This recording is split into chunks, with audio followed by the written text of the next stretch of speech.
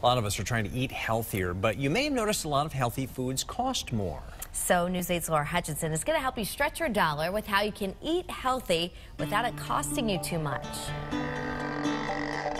It is all about shopping smarter, and Consumer Reports let us in on some shopping secrets that could change your habits. First, you want to keep healthy in perspective. Now, while organic is pesticide-free, it isn't necessarily nutritionally superior. So keep that in mind. You want to resist those healthy terms. For example, the term natural isn't regulated. So if you're paying more for an item that claims it's natural, you have to read the label and make sure that this is really a product that supports your health goals.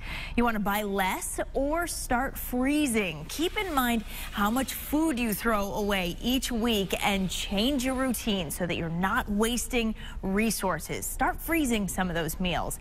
Opt for produce that's in season. If you need something that's out of season, get it from the frozen food aisle. Frozen produce is usually just as nutritious as fresh, and it will definitely save you some money.